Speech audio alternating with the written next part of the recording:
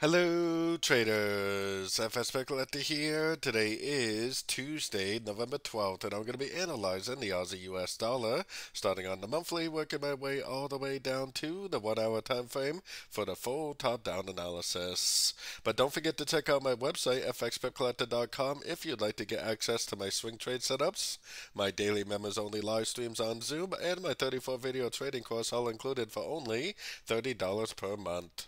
So the Aussie dollar has definitely been traveling down pretty hard, and I mean, it definitely looks like a double three. It looks like three waves down, three waves up. Normally, that will lead to one, two, three waves down for like a WXY, or it will lead to like five waves down for more of a traditional ABC, regular flat type looking pattern. So let's head down to the weekly time frame. On the weekly time frame, it's still pushing down very hard. I mean, if this really is a five-way pattern, then it potentially could just keep on stretching out eventually and looking something like that for the wave C of this 335 pattern. Either way, let's take it down even more to the weekly time frame. Now, what I mean here is, I was originally thinking that this was a 3 or 4, this is a 5, and it was potentially getting ready to go up and make a big wave 2. But there's also a possibility that this trend right here needs to be counted independently, like it's a wave 1, and this is potentially like an ABC of 2, and we're already in a wave 3. If this really is a wave 3, this thing will just keep on trending down. If it really is a wave 3, then we are nowhere near the bottom of this wave 3. This thing has got a long ways to go to the downside. So taking it down to the 4 hour time frame. So I have my Fibonacci retracement on this last big impulsive move up. We were watching our Fib levels very closely, and the fact that it's closing below the 78% is normally a pretty good sign that it will go down and break the previous lows.